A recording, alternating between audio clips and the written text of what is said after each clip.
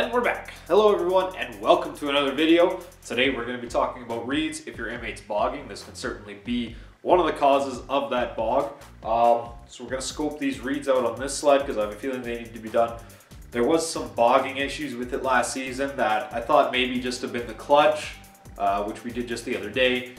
But I have a feeling that there's something else going on because these reeds like to give out, you know, at around 2,000, maybe 3,000. I've seen them go early as like 1,500 kilometers. So we're going to scope these reeds and just make sure that they're all good. So we do have a new set right here, a new used set from a different M8 I was working on that we put aftermarket reeds in. So here's the reed cage. We're going to scope the ones in this M8 real quick here, and we're going to decide if they need to be done or not, because I have a feeling that they do. I'm working on a better mic setup because I want to do more videos like this, more repair videos, more Intel videos. I'll take the skid out of that machine this week or maybe next week, because a skid video has been super requested.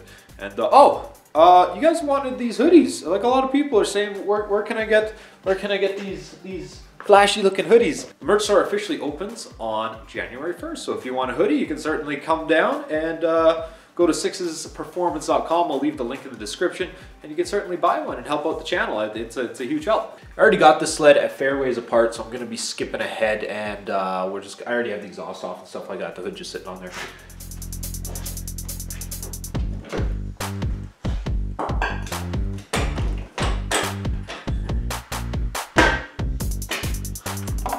Okay, so we got our scope here. I'll move that in a little closer so you can actually see what exactly is going on.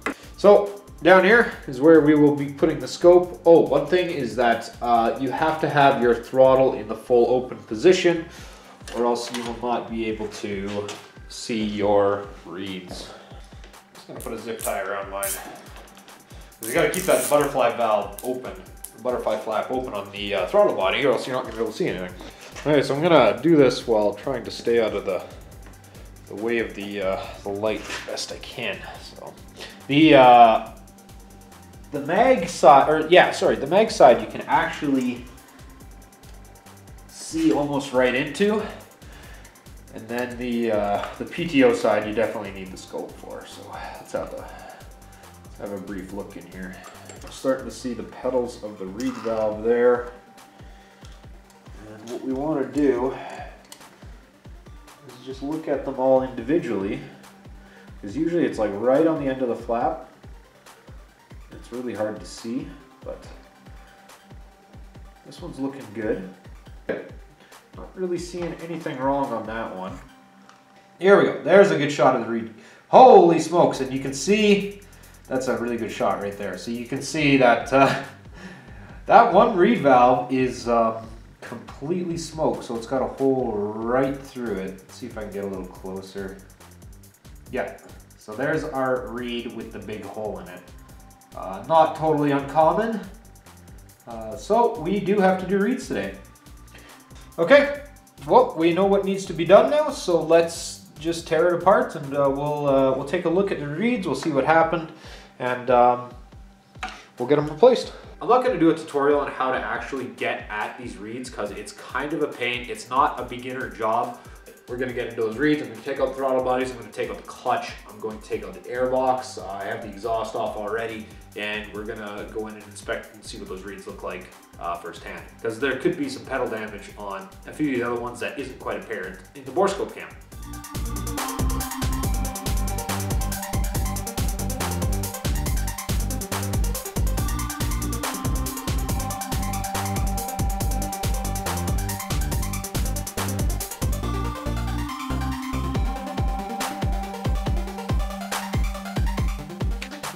Okay, and we are back. All right, so this is actually, you guys looked out, because this actually shows a really good example of a reed failure. I'm actually going to take off this cage real quick here, just so we can get a better look.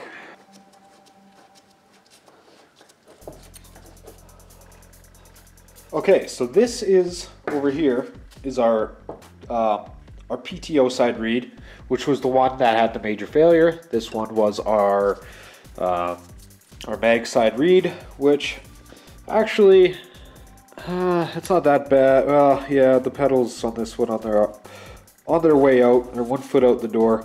But I'll zoom in on this one over here so we can get a really good look at exactly what's going on. All right, so this was our problem reed, and the biggest problem is this pedal right here.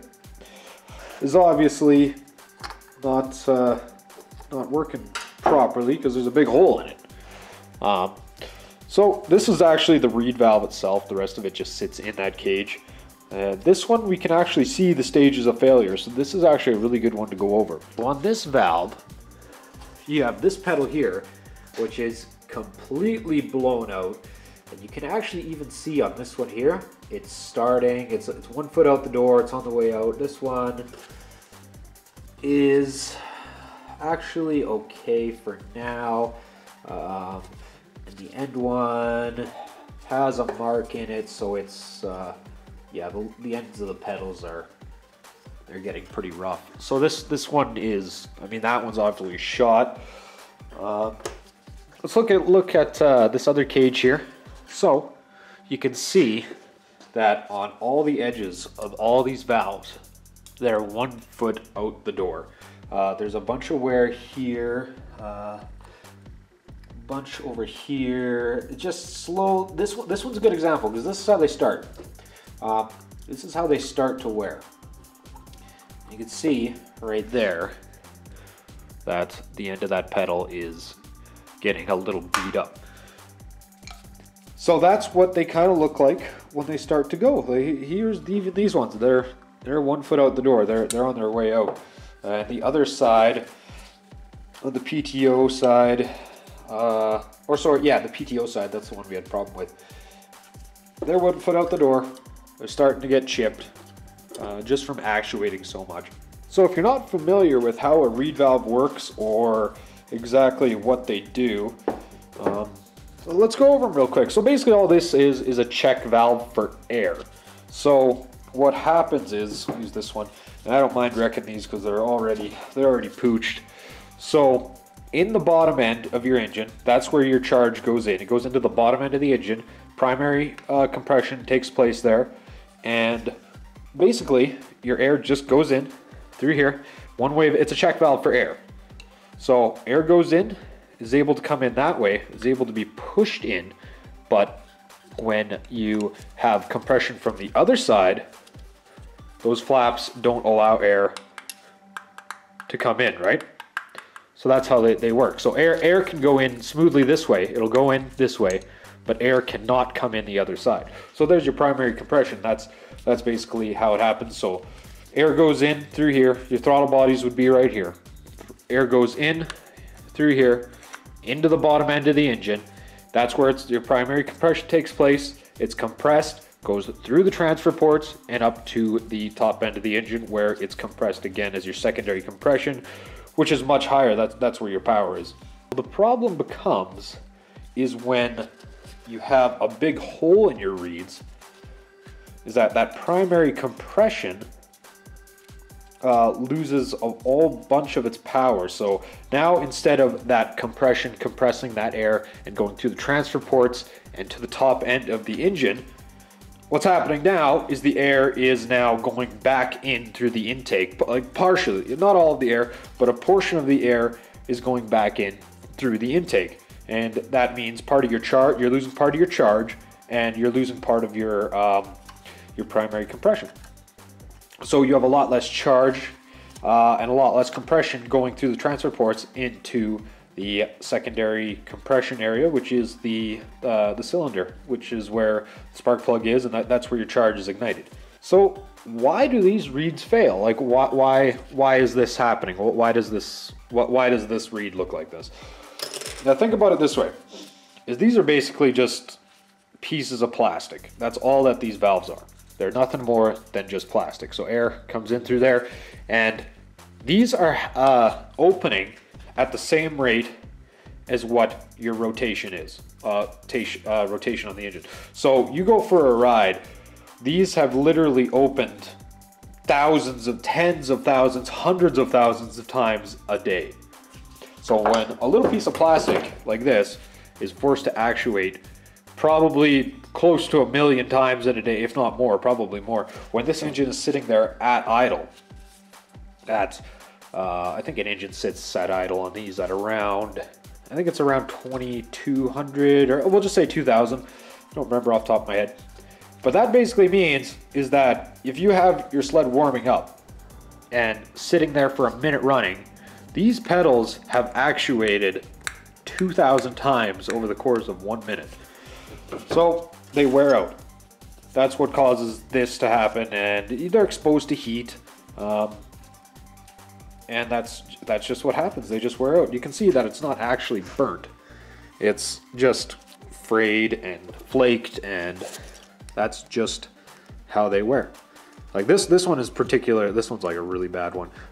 This here is usually how they start on this one, and then they kind of work their way up to what this one's done here. So I have another set of reeds here, which are very gently used, and I didn't have to pay for them. That's why we're not doing V-Force or Boys and Reeds.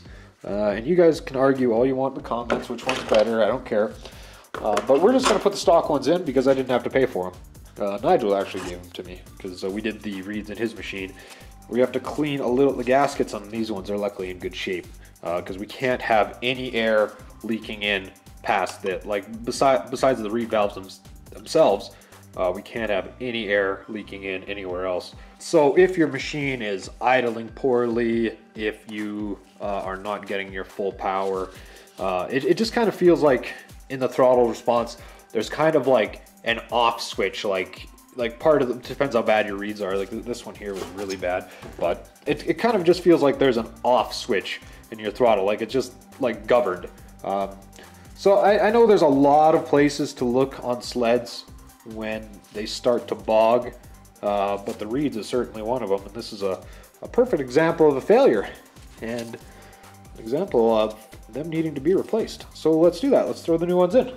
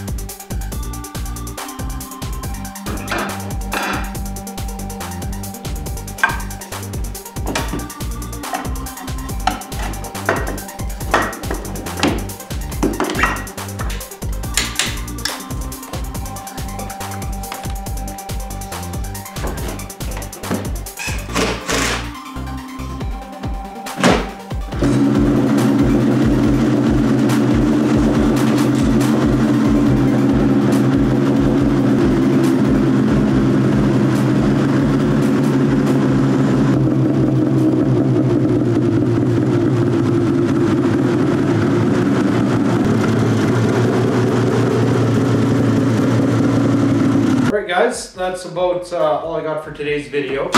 If some of you are having a rough idling sled or lack of power like I was having, this could very well be your issue. I definitely didn't show everything that's involved with doing that repair because it's a big job. It took me about a little over an hour, maybe closer to an hour and a half, but that's because I've done hundreds of them. So I know what I'm doing. I didn't show me pulling coolant lines. I didn't show a really good example of me pulling throttle bodies, oil pump linkage. Because if you go to reassemble something and you forget to put your oil pump linkage back in, you can say goodbye to that motor. I just don't want anybody to cook their motor because of something I said. Or because of something I didn't say. This thing is almost at 100%. I think I'm gonna take it out tomorrow. What do you guys say? I'll see if I can get a video up by Friday for it. because I'm going to take it out tomorrow and just test it out because I did play with a few things on it, as well as this machine didn't get ran a whole lot last year. So it's got some new parts, a new clutch, and new reeds. So I want to take it out and just take it for a test ride before it goes to Revelstoke. That's all I got for this video. If you like this video, consider subscribing to the channel and leave a like down below. If you did not like this video and you did not find it helpful, leave a like down below, and I'll see everyone in the next one. Tomorrow, hopefully. Bye-bye.